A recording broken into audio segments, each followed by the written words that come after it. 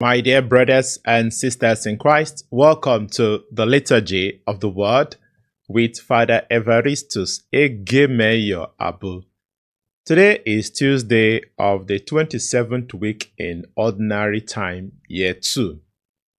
Martha, Martha, you are anxious and troubled about many things. One thing is needful. Mary has chosen the better portion, which shall not be taken away from her. Luke chapter 10 verses 41 to 42. Did Martha do anything wrong by serving Jesus and his guests? What does Jesus mean by the good portion, which shall not be taken away from Mary? Stay tuned as we break down God's word today. And if you find this video impactful, please do share it with others. Let us pray. In the name of the Father, and of the Son, and of the Holy Spirit, Amen. Almighty ever-living God, as we feed on your word today, we beg you to grant us the grace to understand what we read, to believe what we understand, and to practice what we preach. We make this prayer through Jesus Christ our Lord. Amen. Today's first reading is taken from the first letter of St. Paul to the Galatians, chapter 1, verses 13 to 24. Responsorial Psalm is taken from Psalm 139, and our Gospel passage comes from the Holy Gospel according to Luke chapter 10, verses 38 to 42. First reading, a reading from the letter of St. Paul to the Galatians. Brethren, you have heard of my former life in Judaism, how I persecuted the church of God violently and tried to destroy it. And I advanced in Judaism beyond many of my own age among my people. So extremely zealous was I for the traditions of my fathers. But when he who had set me apart before I was born, and had called me through his grace, was pleased to reveal his Son to me in order that I might preach him among the Gentiles, I did not confer with flesh and blood, nor did I go up to Jerusalem to those who were apostles before me, but I went away into Arabia, and again I returned to Damascus. Then after 3 years I went up to Jerusalem to visit Cephas, and remained with him 15 days. But I saw none of the other apostles except James the Lord's brother. In what I am writing to you before God I do not lie. Then I went into the regions of Syria and Cilicia, and I was still not known by sight to the churches of Christ in Judea. They only heard it said, he who once persecuted us is now preaching the faith he once tried to destroy. And they glorified God because of me. The word of the Lord. Thanks be to God. Lead me, Lord, in the way everlasting. Lead me, Lord, in the way everlasting. O Lord, you search me and you know me. You yourself know my resting and my rising. You discern my thoughts from afar. You mark when I walk or lie down. You know all my ways true and true. Lead me, Lord, in the way everlasting. For it was you who formed my inmost being, knit me together in my mother's womb. I thank you who wonderfully made me. How wonderful are your works, which my soul knows well. Lead me, Lord, in the way everlasting. My frame was not hidden from you when I was being fashioned in secret and molded in the depths of the earth. Lead me, Lord, in the way everlasting. Hallelujah, hallelujah, hallelujah, hallelujah. Blessed are those who hear the word of God and keep it. Hallelujah, hallelujah, hallelujah, hallelujah, hallelujah, hallelujah. The Lord be with you and with your spirit. A reading from the Holy Gospel according to Luke. Glory to you, O Lord. At that time, Jesus entered the village, and a woman named Martha received him into her house. And she had a sister called Mary, who sat at the Lord's feet and listened to his teaching. But Martha was distracted with much serving, and she went to him and said, Lord, do you not care that my sister has left me to serve alone? Tell her then to help me. But the Lord answered her, Martha, Martha, you are anxious and troubled about many things. One thing is needful. Mary has chosen the good portion, which shall not be taken away from her. The Gospel of the Lord. Praise to you, Lord Jesus Christ. Glory to Jesus, honor to Mary and Joseph. Child of God, worry no more. In today's Gospel passage, Luke reports Jesus' famous visit to the house of his friends, Mary, Martha, and Lazarus. This story tells us that Jesus had friends. Before we proceed, let us pause for a while and ask ourselves, is Jesus my friend? If Jesus is truly your friend, the next question is, how often do I open my doors to receive him? A lawyer asked Jesus, who is my neighbor?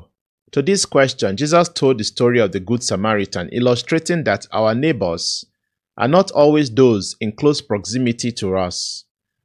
Too many times we meet Jesus on the way and we pass him by.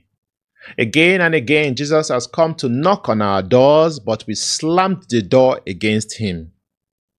The next question we must now ask is, what was the purpose of Jesus' visit? Jesus knew that he had only 3 years to complete his mission of saving the world. He wouldn't waste any minute of this ridiculously short time. Martha assumed that Jesus came to eat, and so she was distracted with serving in the kitchen. For Jesus, Mary chose the good portion because she understood that Jesus came to serve rather than to be served. Matthew 20:28. Mary knew that Jesus came to offer himself as food to the world, and so rather than bother herself about feeding Jesus, she sat at his feet to feed on the gracious words which proceeded from Jesus' mouth. Recall that during his temptation, Jesus declared, man shall not live by bread alone, but by every word which comes out of the mouth of God. Matthew chapter 4 verse 4, Luke chapter 4 verse 4. When was the last time you sat down like Mary to feed on the word of God? Do you consider it a waste of time to read the Bible? Martha must have looked at Jesus talking with Mary several times, hoping Jesus would tell her, go and help your sister. When she could no longer take it, Martha spoke up, Lord, do you not care that my sister has left me to serve alone? Tell her then to help me. Luke 10:40. How often do we pass premature judgment on others without understanding the full story? By the way, what stopped Martha from whispering to Mary to excuse her politely if she needed her help in the kitchen? Martha announced it because she wanted Jesus to see her as hardworking and Mary as lazy. Do you recall the story of the 2 men who went to the temple to pray? The Pharisee stood and prayed with himself, God, I thank you that I am not like other men, extortioners, unjust, adulterers, or even like this tax collector here. I fast twice a week. I give of all that I get. I am so good.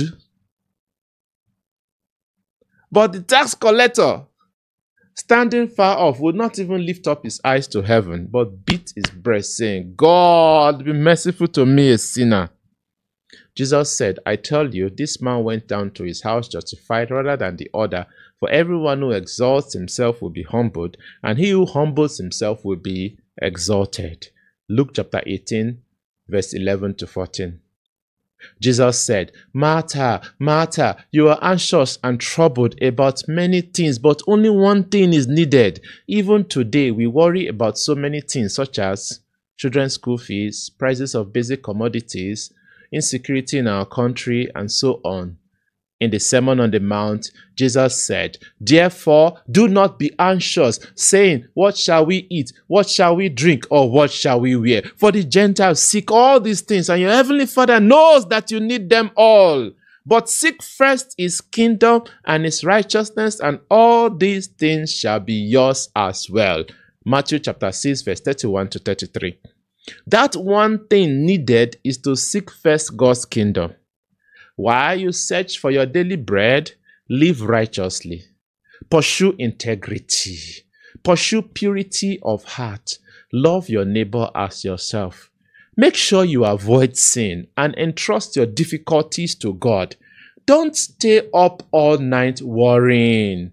Do that which is within your power and leave the rest to God. God can change your story within the twinkle of an eye. He can turn things around for you like he did for Job. Do not allow your present difficulties push you to the point of cursing God. Martha thought she was doing the right thing by worrying about food and not paying attention to Jesus. Sometimes we ministers of God assume we are doing the right thing when we busy ourselves with so many church projects but ignore our daily personal prayer. You cannot be busier than the one who gave you the job.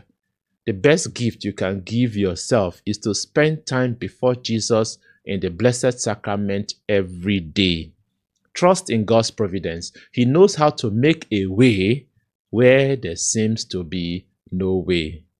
Are you worrying about your enemies? Consider today's first reading. Paul confesses that he was determined to wipe out Christianity even at its infant stage, but God, who knew him before he was born, arrested him. From being Christianity's fiercest persecutor, Paul became its greatest promoter. Child of God, fear not. Those threatening fire and brimstone today will soon kneel before you to seek your blessing. The battle belongs to God. And may the blessings of Almighty God, the Father and the Son and the Holy Spirit come down and remain with you all, both now and forever. Amen.